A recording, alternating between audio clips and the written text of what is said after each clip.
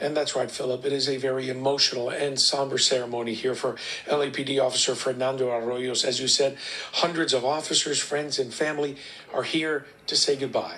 Now let's go to a live picture of what is happening at this moment. Just a short while ago, we heard from LAPD Police Chief Michael Moore.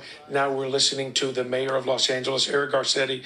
Now the family says that Arroyos had two dreams in life. One was to be the first person in his family to go to college. He did that by graduating from UC Berkeley with honors. His second dream was to become an LAPD officer, and he did that as well. The 27-year-old was shot and killed during an attempted robbery in Walnut Park on January 10th. Police say he was off duty at the time and was house hunting with his girlfriend when the suspects pulled up in a pickup truck. There was some sort of argument to steal something. Shots were fired. Now, 4 people have been arrested in connection with that shooting death. Arroyos was a 3-year veteran of the department and was assigned to the Olympic Station. The chief says he was just beginning his career and wanted to make his community a better place. Our deepest condolences, our heartfelt sorrow. We join you in this grievous moment. Thank you for the privilege to stand here today.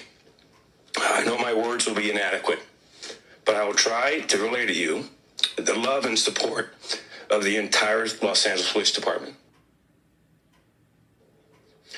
And you can hear there a very emotional moment for the chief of police. Arroyos, meanwhile, is survived by his girlfriend, mother, and stepfather. The family recently had also lost his grandmother.